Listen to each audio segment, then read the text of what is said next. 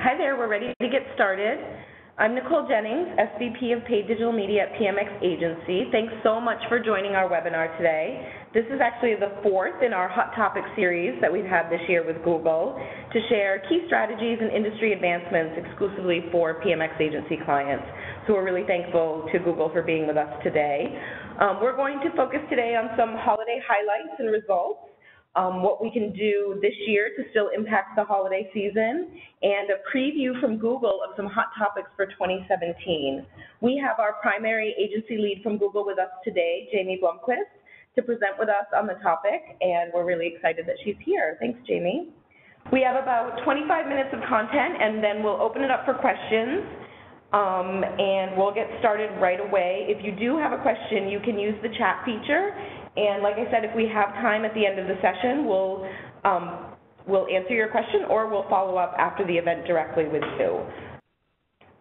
With that, I'm going to jump right in with a quick update on holiday, and Jamie will be sharing some as well. So we're going to put a bow on holiday 2016. All right. So diving right in, years ago the kickoff to the holiday online shopping season was really Black Friday, but it really became Thanksgiving. And what we saw this year was some actual inconsistency in performance across our clients on Thanksgiving Day. We actually chose as an agency not to write a blog post about Thanksgiving Day specifically because the results were really inconsistent all over the board. And we really didn't want to misrepresent what happened on Thanksgiving Day in paid search. So when we dug deeper into Thanksgiving Day performance, we saw that in some cases, Thanksgiving orders were being pulled up to the days leading up to Thanksgiving. This was driven by the timing of promotions launching on client sites, so we saw a lot of volume on that Tuesday and Wednesday before Thanksgiving. Many brands are now starting their promotions before Black Friday, as you guys know, and even before Thanksgiving, so that Wednesday is really becoming a critical day. The other thing we saw is that the perceived value of that promotion in the marketplace was really critical on Thanksgiving as well. We actually had one client whose pre-Thanksgiving offer was so well received that when they switched over to the Thanksgiving and Black Friday offer, conversion dipped. So the offer leading into Thanksgiving drove more engagement and more conversions. Really why I'm explaining that is for next year, you're planning around promotions for the days before and on Thanksgiving is really becoming just as critical as that Black Friday and Cyber Monday planning. And that really seems like a shift to us in a level of importance that there wasn't a lot of focus on previously. So now we will jump to Black Friday. So Black Friday then kicked in a big way, and we saw much more of what we expected to see, consistent growth across our client base. The industry hit $3 billion in sales online for the first time ever. Adobe reported 22% growth in online sales overall, and PMX clients saw an average lift of 27% in paid search sales year over year. The challenge going into Black Friday this year was this was the first holiday season with Google removing those right rail ads. We kept reminding our clients of that because it was a story that really started in early 2016, so it was a little bit of an old story that we wanted to bring that focus back to. We knew we had to be aggressive with our bids in order to get exposure for our clients in those 4 critical text ad positions. On mobile, top positioning was even more critical. Mobile volume did skyrocket on Black Friday, and while those CPCs remain lower than desktop, they are rising. At times, we saw CPCs up on Black Friday as much as 30% year over year.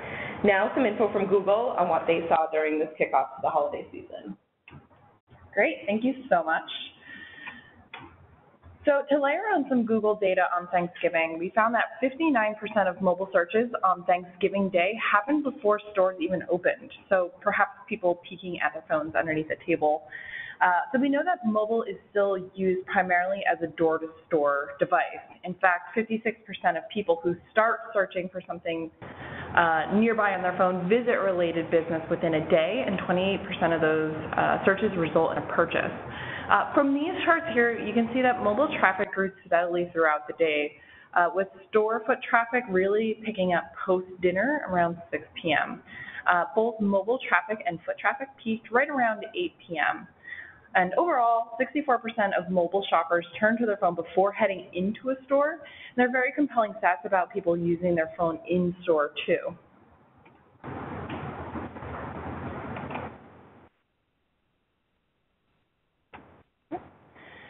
And here's some contrasting stats for Black Friday. While it was the reputation for being an early morning rush, the peak for foot traffic was actually in the afternoon. For Black Friday, mobile plays a dual role here, both e-commerce and in driving foot traffic. Regarding e-commerce, last year more than 50% of holiday shoppers said that they were open to purchasing from new retailers. That's especially true online. More than 3/4 of shoppers who generally go to the same physical stores are now very open to new retailers and brands online, making this a great strategy for newer retailers or those who are in the preference building phase. On the physical storefront, mobile makes it easy to explore options no matter when or where someone is shopping. In fact, after searching on Google, 76% of mobile shoppers have changed their mind about which retailer or brand to purchase from, which to Nicole's point, sort of stresses the need to be present and navigating a new SERP. Thanks in part to mobile, store traffic grew 65% on Black Friday compared to an average week in November. And while throughout the year people are generally spending less time in stores throughout the year, Black Friday visits jumped 65% compared to the previous week, and people are spending more time. So again, doing a little bit more research and spending a little bit more time on Black Friday than was typical throughout the year. Also worthwhile noting is the rise in product reviews on YouTube. So that's not represented here, but it is an interesting sort of trend. So product reviews on YouTube have increased 60% year over year. So think unboxing videos, haul videos, and product reviews, which I am certainly guilty of indulging in myself. All right, so then let's transition to Cyber Monday. With all the buzz about Thanksgiving and Black Friday and us stressing that so much, the question really became, what does that mean for Cyber Monday? But what we saw this year is it still completely rules the holiday season when it comes to volume. With both mobile and PLA volume surging, we really were surprised once again at how much volume brands can drive that day. While we plan for it every year, it still continues to surprise me that there's still plenty of growth to be had on Cyber Monday. We can dive a little bit deeper into PMX Agency's client performance in paid search specifically that day. So looking at some specific KPIs, we've been so focused on our Cyber Monday strategies with clients for many years, so we always get a little bit nervous about how much growth is still possible on that day, but there's still a ton. With a much larger base or starting point on Cyber Monday, we were still able to drive an average 18% growth in paid search sales for our clients. But as you can see from this graph, like we saw on Black Friday, we had to spend more to get that growth and at a higher CPC. Obviously, the big takeaway here is how we budget plan for next holiday season. We'll be really super focused on what do we need in order to stay competitive on a day like Cyber Monday that is so ultra competitive. So then digging in by device. So even if you're a brand that says, oh, my audience isn't on mobile as much as some other brands, during the kickoff to the holiday season, the numbers suggest that everyone's there. Maybe mobile will only be this big for some brands during holiday, but that still means that all clients need to be hyper-focused on that mobile experience and paid search strategy. That's something that we're going to be really focused on in our partnership with Google in 2017. We've started that sort of in a beta environment this year with Google and really helping our clients on their mobile experience and giving them tips to ensure that when we drive the traffic there, that the consumer experience is going to be strong and we can drive those conversions as well. With so much volume potential, it really is worth the effort putting that focus specifically on your mobile site, which I know brands have done for years and they've been thinking about it, but there really are some often low-hanging fruit opportunities to improve that consumer experience on your mobile site. And as you can see here, that's really where we're seeing growth, both on mobile and PLAs. Which, speaking of, so click volume on PLAs was up 37% year over year for our paid search clients on Cyber Monday. This is really critical to our 2017 planning, both for holiday next year as well as outside of holiday.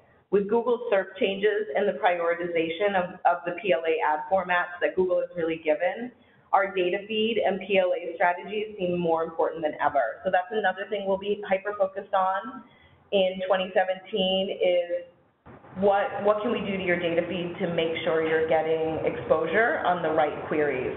I've done a lot of playing around on the SERP this year during the holiday season and have been surprised at how many brands, core brand terms are now serving PLAs and things like that. And that becomes strategically really important. If someone searches for your trademarked brand term and Google is serving PLAs there, what products are serving. That's a really important experience from a consumer perspective. So we'll be super focused on that going forward. Now a little bit more info from Google. Sure. This is maybe not surprising, but women really drive mobile the mobile web, searching for, buying products at twice the rate of men throughout the holiday season.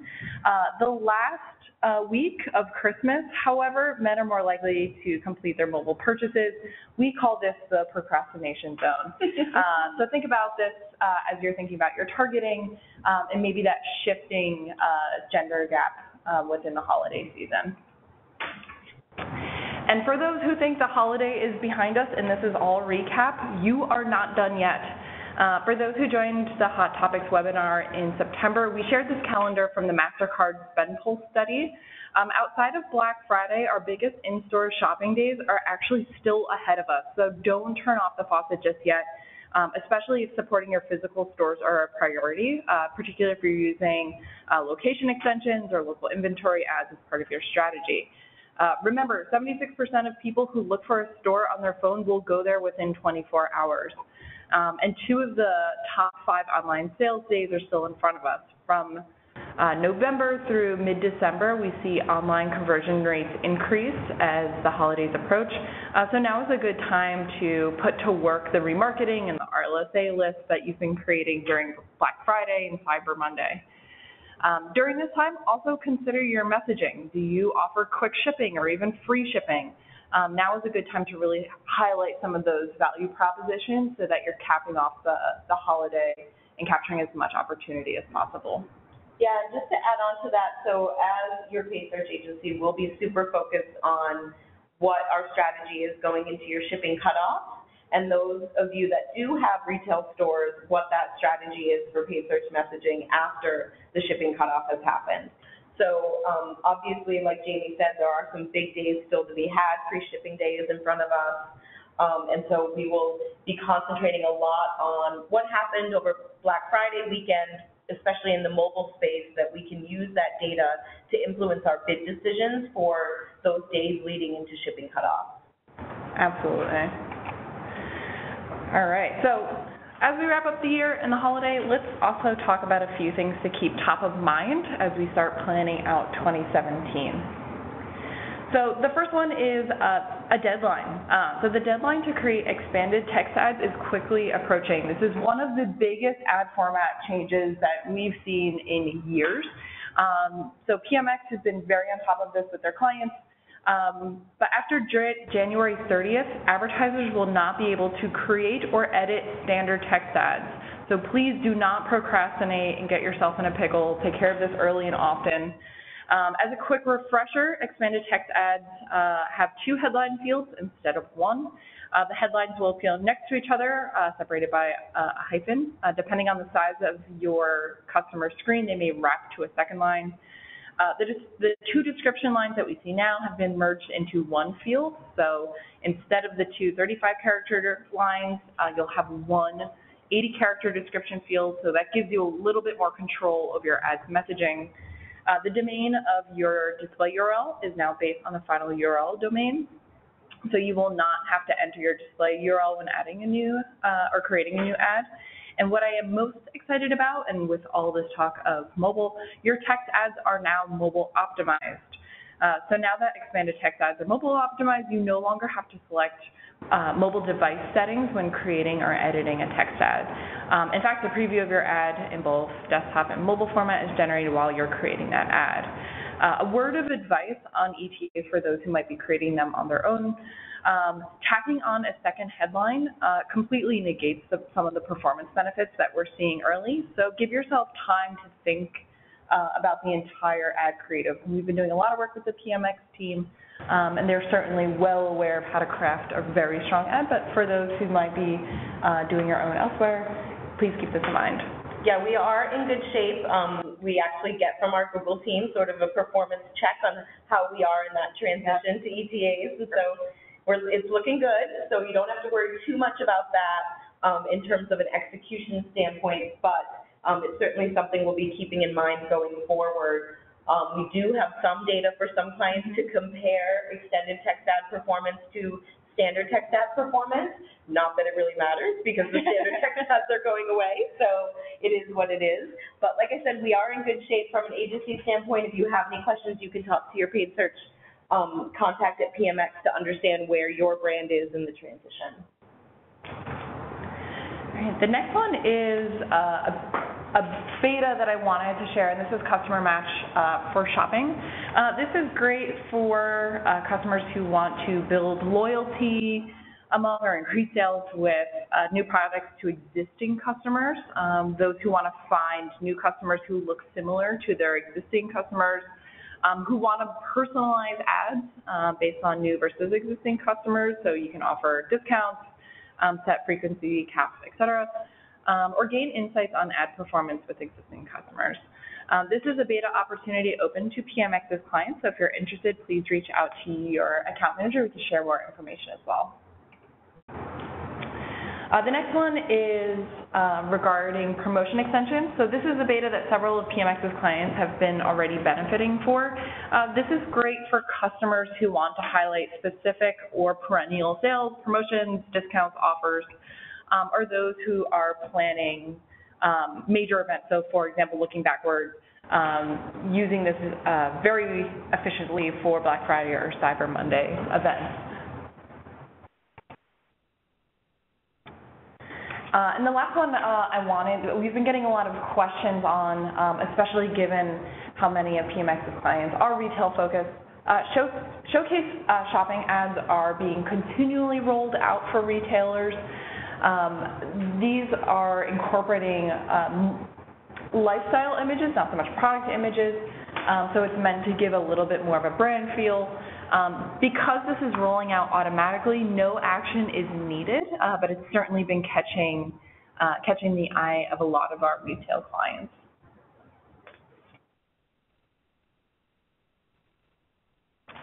And this is something that we are very proud to announce that Nicole had sort of mentioned. We've been sort of testing this, and PMX has really been the model for us creating this beta program. PMX is one of 7 agencies nationwide that has been selected for an agency program focused on mobile readiness, mobile site speed, and mobile user experience. PMX, like I said, actually inspired the program based on a pilot client workshop we conducted in October. So as a very sneak peek, please keep your eyes peeled for an invite to PMX's Agency Summit that will be hosted at Google NYC in February. We've been working very diligently to bring you an amazing agenda. It's taken a lot of hands on both the Google side, on the PMX side to bring you an amazing agenda. So we are so excited to see you there, and please keep an eye on your inboxes for more information. Yep, this is the first client summit we've had officially, so we're super excited and thankful to Google, who's willing to host it at their headquarters in New York for us. And like Jamie said, we'll be sending an invite in the next week or so, and we hope to see you there. We're sending the invite now so you can plan, for those of you who are not in New York, plan to travel in for that February 7th event, and we really hope to see you there. Thanks so much for joining us today. If you have any questions, please submit them. We're sorry about that audio issue we had at the end there, but we had gotten in all the content that you guys need for your strategy, so we're feeling great about that. Thank you so much for joining today, and we'll talk to you soon.